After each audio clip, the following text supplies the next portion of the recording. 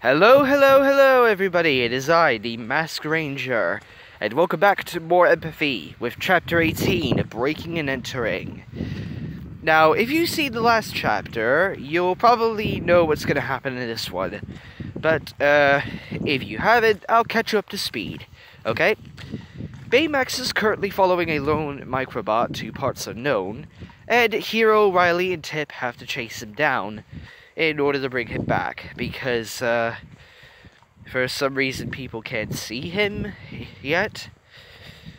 I'm not sure, but wherever he's following the microbot to, it's gotta be pretty interesting. So, let's dig in. Reaching the bottom of the stairs at record speeds, Hiro, Riley, and Tip rushed through the cafe, dodging around customers as they went. Just as they reached the front door, however, Cass happened to step in front of them, blinking sturdily as the trio skidded to a halt before her. "Hiro?" Cass questioned in surprise as she looked down at her nephew. "Oh, not now!" Disgust grumbled. "Hey, Aunt Cass," Hiro greeted with a nervous smile while Tip and Riley glanced past the woman. "Wow, you're up and..." Cass looked at Riley and Tip, beaming at them as they gave her awkward smiles of their own. "And you're with your friends?" "Yeah, they really kicked my butt into gear," Hiro replied with a nervous chuckle. "Yes, you could say that." "Are you going to register for school?" Cass questioned hopefully, oblivious to the fact that the three children kept glancing around her. Yeah," Hiro replied distractedly as he watched Baymax turn a corner a block away, prompting him and the girls to begin maneuvering around Cass. "I thought about what she said. Really inspired me. One, we never actually got to see what Cass said to Hiro, so, I don't know what he's talking about, and unless you see the movie, and two, liar, liar, pants on fire." "Oh, honey, that's so great," Cass cooed as she pulled Hiro into a hug. Riley paused to watch, feeling the warmth coming off Cass as Hiro awkwardly returned the hug, and Tip inched her way out the door. "Okay, I know we're in a rush and all, but seeing this is so awesome," Joy commented. "Okay, you go have fun with your friends," Cass said as she stepped away from Hiro and nodded towards Tip and Riley. "And tonight, we'll have a special dinner. I'll whip up some chicken wings. You know, with the hot sauce that makes your face go numb." "Okay, sounds good," Hiro agreed as he stepped out the door with Tip. Riley moved to follow them, but was stopped as Cass suddenly grabbed her arm and pulled her into a hug. "Thank you," Cass whispered, the warmth of her joy causing the surprised Riley to smile and return the hug. It was really no problem," Riley replied with an embarrassed shrug as the two stepped away from each other, the girl tucking a stray hair behind one of her ears. "That doesn't mean I can't say thank you," Cass argued with a genuine smile as she gently cupped Riley's face with one hand. "I expect to see you at dinner tonight, too." "Of course," Riley agreed with a nod. "I won't hold you all up any longer," Cass stated as she stepped away from Riley, looking over at Tip and Hiro standing anxiously by the door. "You all have fun." "Yep, bye," Hiro replied as he ushered Riley out the door, before the three of them took off running in the direction they had last seen Baymax going in. "Baymax!" they called as they raced after the robot, dodging around pedestrians as they tried to close the distance with the android, who they were only able to catch glimpses of as he ducked around corners while dutifully following the microbot's directions. Eventually, they found themselves running through a maze of back alleys as they followed Baymax to some dark, forgotten corner of the city. "Oh, I don't like this," Fear whined. "This looks like a bad part of town. This looks like a bad part of town. Sorry, guys." Running down a final alley, the trio found themselves in an area dominated by abandoned warehouses. Huffing and puffing, they looked around for any sign of Baymax, eventually spotting the robot standing in front of the doors leading into one of the warehouses. "Finally!" Disgust exclaimed. "Baymax!" Tip called as the three jogged over to the robot, prompting him to return towards them as they approached. "Are you crazy?" Hiro demanded as they came to a stop in front of Baymax. "What are you doing?" He was just following the microbot like you told it to! "I found where your tiny robot wants to go," Baymax explained, holding up the petri dish as proof. "I told you it's broken," Hiro huffed, catching his breath, taking the petri from Baymax and looking at it as he spoke. "It's not trying to go..." Hiro trailed off as he began moving the petri dish back and forth, looking at the trapped microbot in confusion. "What is it?" Riley questioned as she and Tip looked at the microbot as well. "He's right," Hiro replied as he stepped towards the door. "The microbot, it's trying to get into the warehouse. Or it's just had a bit of an identity crisis and is currently debating the meaning of life and transformed into a convenient compass for you. A compass that is also conveniently pointing in the direction of said warehouse." "Why would it want to do that?" Tip questioned. "I don't know," Hiro replied as he examined the padlock holding the door closed. "But I think we need to find out." "That's our hero. His brain is finally in top gear." "You want to go in there?" Riley questioned as she looked the warehouse over. "You sure that's a good idea?" "No," Hiro admitted with a sigh. "But something's going on here. Something affecting my tech. I need to figure out what." "Well, I don't see how we're getting in with that big old lock on the door," Tip commented as she nodded towards the padlock. "There is a window," Baymax announced as he looked up. Following his gaze, the trio spotted an open window 10 or so feet above a shipping container sitting nearby. "How are we supposed to reach that?" Riley questioned. Biting his lip thoughtfully, Hiro glanced over at Baymax before doing a double take and looking the robot up and down. "I've got an idea," he announced. After clambering on top of the shipping container, the trio had Baymax stand with his back to the wall before Hiro began clambering up the robot, his feet distorting the android's inflated face comically. "Great idea!" "This is a terrible idea," Tip commented, her expression dubious as Riley stood beside her, worrying her bottom lip. "Nah, this is easy," Hiro replied with a grunt of effort as he positioned himself on top of Baymax's head and reached for the windowsill. "No sweat." "Please exercise caution," Baymax pleaded monotonically. "A fall from this height could lead to bodily harm." Gripping the windowsill, Hiro pulled himself up enough to allow him to look through the window. The area beyond was large and open, typical for any warehouse. None of the electric lights were on, casting the whole building in a dark gloom. The window was situated on the second floor of the warehouse, made up of a network of catwalks that hung suspended over the first floor. "Do you see anything?" Riley questioned. "Not yet," Hiro replied with a shake of his head, before grunting as he pulled himself in through the window. Standing up, Hiro squinted his eyes as he scanned the dimly lit interior before reaching into his pocket and pulling out the petri dish. Looking at the microbot held within, he noted that it was trying to move towards an area within the bowels of the shadowy warehouse. Why did I say White House? I said the last name of Amy Whitehouse. Dang. Hearing a sound from behind him, Hiro turned around to find Riley climbing through the window before she turned and helped Tip through as well. "Alright," Tip said in a low whisper as she brushed her hands off. "Now what?" Tip was interrupted by a loud squeaking sound from behind them. Spinning around, the trio found Baymax sticking halfway through the window, his inflated bulk stopping him from coming all the way through. "Oh no," Baymax Baymax stated with a note of impassive distress, his voice echoing off the metal walls of the warehouse. Hearing this, the trio quickly shushed him, prompting Baymax to shush them back at a lower volume in apparent understanding. "Excuse me while I let out some air," Baymax stated before a loud hissing sound began to emanate from Baymax as his bulk began to reduce.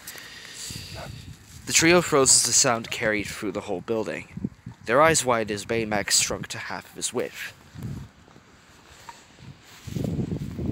Sorry, a couple of people following me. Oh, no, just walking behind me. "Well, now that the whole block knows we're here," Discuss commented. "Are you done?" Hiro questioned after the hissing stopped. "Oh, Hiro finished Discuss' sentence. Interesting." "Yes," Baymax replied obliviously. Stepping forward, Tip and Riley each grabbed one of Baymax's arms before they dragged him the rest of the way through the window. "It will take me a moment to re-inflate," Baymax explained from his position on the floor. "Fine," Hiro replied as he began making his way towards the set of stairs that led down to the first floor. "Just keep it down." Making their way to the first floor, the girls followed Hiro as he used the microbot to navigate them deeper into the warehouse. Turning a corner, Hiro suddenly stopped dead in his tracks, causing the girls to bump into him. "What are you—" Tip began to say, but stopped as Hiro spun to face her, holding his finger up to his lips, his eyes wide. After Tip fell quiet, Hiro indicated to something around the corner. Shooting nervous glances at one another, Riley and Tip crept up to the corner and peeked around it. Down the hall, a semi-transparent plastic tarp had been set up on a metal frame, through which shadowy figures could be seen moving. "What should we do?" Tip whispered as she and Riley ducked back behind the corner. "Is the microbot leading you over there?" Riley asked Hiro. Hiro checked the petri dish before nodding in confirmation. "Well then," Riley said with a nod as she squared her shoulders, "I guess we better go check it out." "No! No! I disagree with this course of action!" Fear squeaked. With that, Riley turned and began cautiously walking around the corner and towards the tarp. As she walked away from them, Tip and Hiro shared a glance before the boy shrugged and motioned for the girl to go ahead of him. Tip rolled her eyes in response before following after Riley, while Hiro brought up the rear. "Well, what choice do they have, really? I guess they're now becoming investigators, which is a good thing.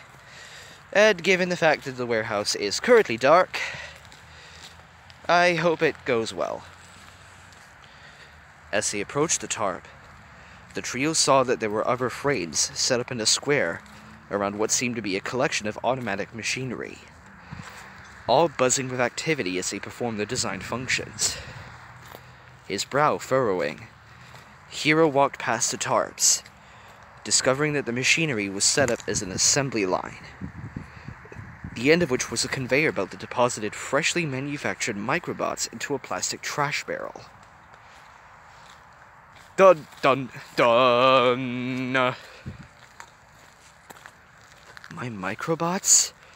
Hiro questioned in confusion as he dipped his hands into the bucket and scooped a few dozen out. "What the hell is this?" "Look!" Riley whispered in shock as she pointed past Hiro. Lifting his head, Hiro's eyes widened in surprise as he saw that lined up before them were more of the trash barrels. Dozens upon dozens of them, each filled to the brim with microbots. Double dun dun dun! "Somebody's making more of them," Hiro whispered after taking a moment to re-find his voice. Guys?" Tip said nervously, catching Hiro and Riley's attention. "I think you should take a look at this." Following Tip's gaze, Hiro and Riley saw that the wall nearby was dominated by a map of the city, on which various notes had been written, and pieces of paper had been pinned to the wall, with lines of red string interconnecting them.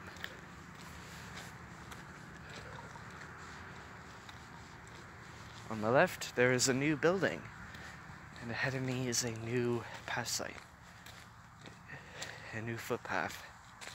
Does it lead to a construction site? Right. Well, pedestrians this way. Okay. What the hell is that? Riley questioned. Nothing good, Hiro replied with a shake of his head as he began approaching the map. It's a conspiracy! Hello, Baymax suddenly said as he walked up behind the trio, causing them all to jump and let out small cries of surprise, all eclipsed by the sound of fear shrieking inside Riley's head. Baymax! Hiro said breathlessly as he clutched his chest. You gave me a heart attack! My hands are equipped with defibrillators, Baymax stated as he rubbed his hands together before holding them up towards Hiro, an audible electric buzz filling the air as the palms of his hands glowed blue. Clear. Stop! Stop! Stop! Hiro said quickly, holding his hands up as emphasis, while backing away from Baymax. It's just an expression! Alright, still walking along. Don't worry about me, guys, I'm fine. Just focus on the... There's a police car right at the end of the path. I wasn't planning on this recording to get too adventurous, and I must confess, I had to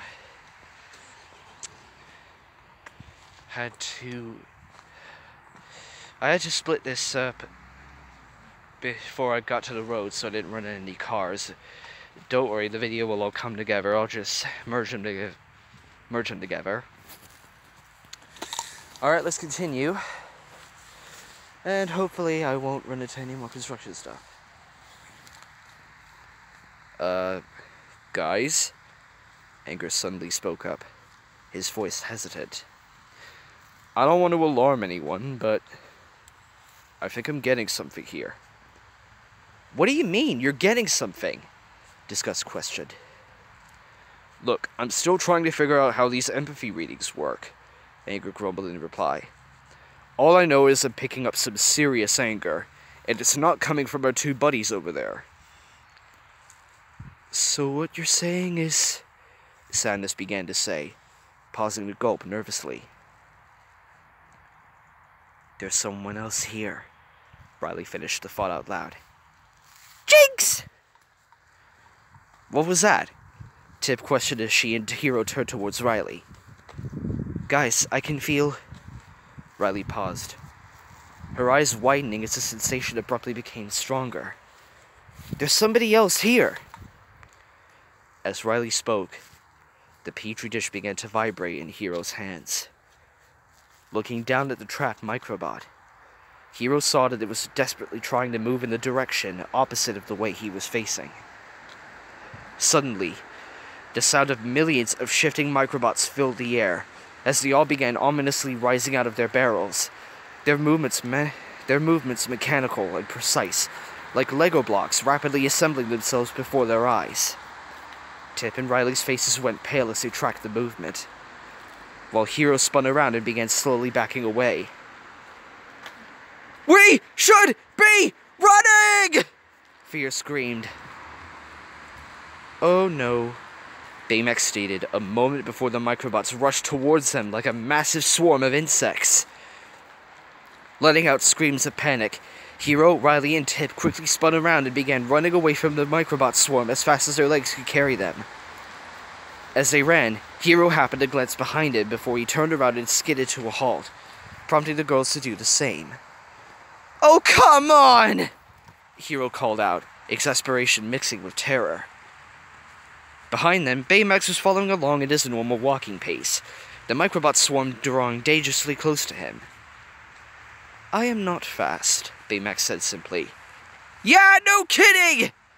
Riley shouted as she rushed back, grabbed Baymax by the hand, and began running away from the swarm, Tip and Hiro following behind. Go! Go! Come on! Hiro shouted, urging the others on until they reached a door leading outside and threw a shoulder against it.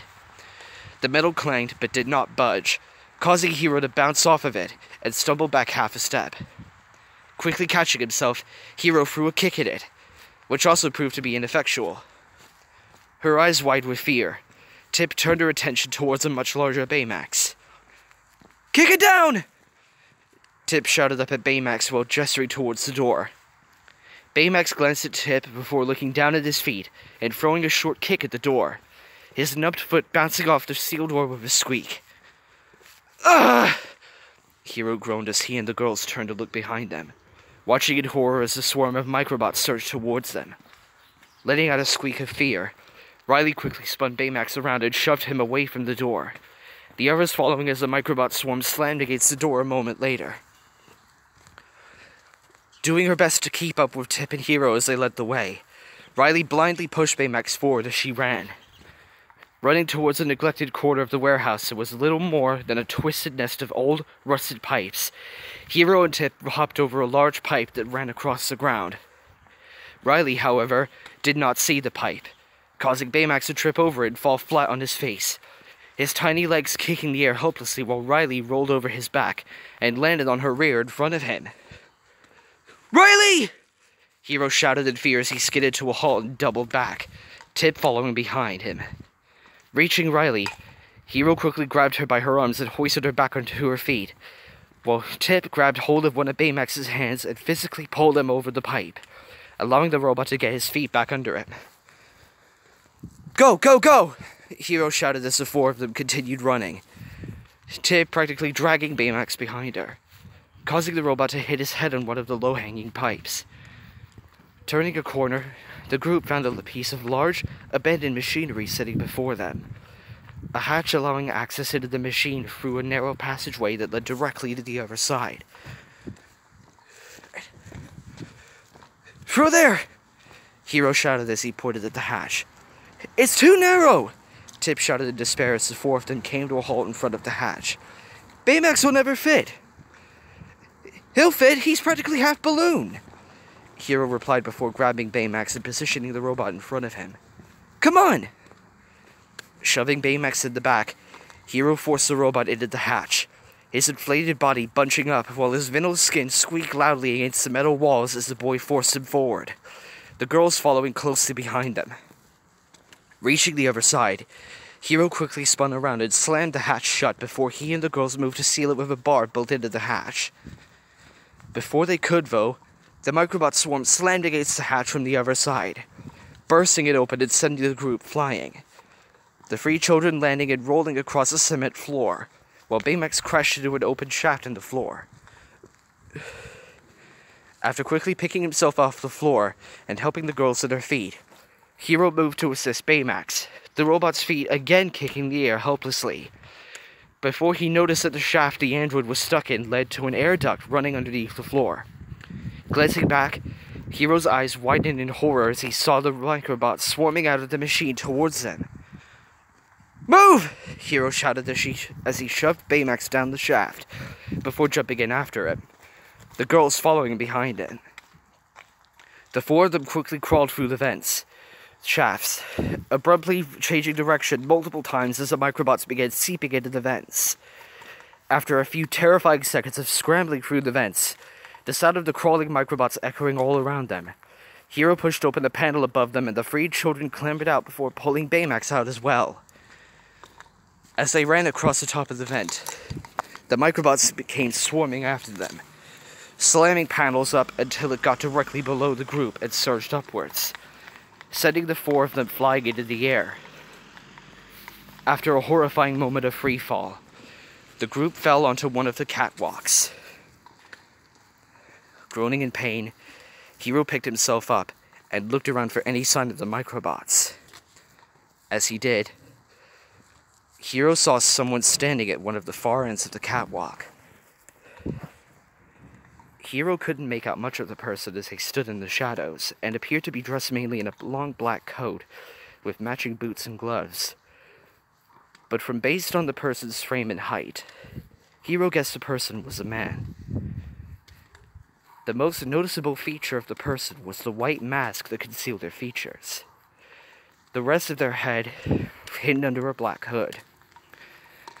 The mask resembled those worn by kabuki performers, with red lines painted across the bridge of its nose and its brow, while it seemed to stare at Hiro with pupilless, yellow eyes. As Hiro watched, the masked man began to approach them, raising his hands as he went, which caused the microbots to swarm up onto the catwalk behind him. Turning away from the masked man, Hiro spotted an open window at the opposite end of the catwalk. Lola! Sorry. Lola! Up! Hiro shouted as he pulled Baymax to his feet. The window! Get to the window!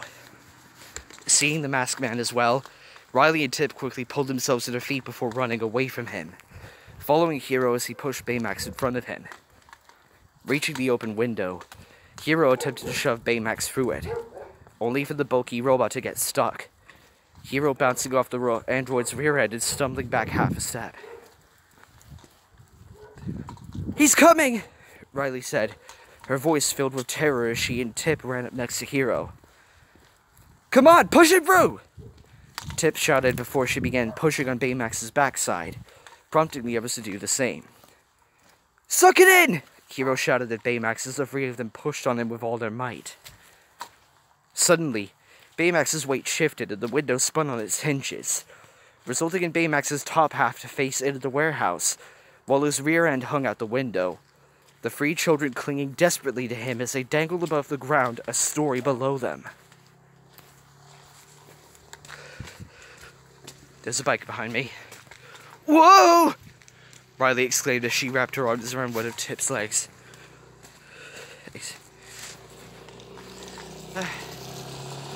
Sorry. Too high! Fierce screeched. Too high! Oh my god! Tip screamed, her legs kicking as she desperately tried to cling to Baymax's back. Oh my god! Baymax! Hiro called, his voice full of fear. Hiro? Baymax questioned before crossing his arms in front of his face as the microbot surged forward and slammed into him, knocking the robot out of the window and sending all four of them flying through the air. The force of the blow knocked them out in such a way that Baymax fell in front of the three children. As they fell, Baymax managed to wrap his arms around all three of them and pull them protectively to his chest while turning his back towards the ground. Landing on the top of the small tin-roofed building that sat directly below the window, Baymax bounced off it, flipped through the air again, and landed flat on his back on the ground, the children bouncing off his stomach as he landed and rolling onto the ground a few feet away. Everybody okay? Riley questioned as she quickly got back to her feet, before helping Tip up as well. Yeah, Hiro called back as he pulled Baymax upright. Come on, we've got to get out of here! Nodding in reply, Riley and Tip followed behind Hiro as he dragged Baymax along. I think, Fierce stated with a wobbly voice, I think I'm going to go lay down. Who the heck was that guy? Anger demanded as Riley and the others ran. Feeling another surge of anger, Riley glanced over her shoulder and spotted the masked man glaring down at them from the window they had jumped out of. I don't know, Joy stated, sounding oddly subdued. But I don't think we've seen the last of him. Phew. Another fun chapter to write. Hope you guys enjoyed it as well. Yes, we did, and I certainly did, Finmonster. Excellent work. Alright, guys. That's this chapter done with. Now let's go to the next part, which will come soon. Until then, I'm the Masked Ranger. And take care. Have a good night, and keep moving forward.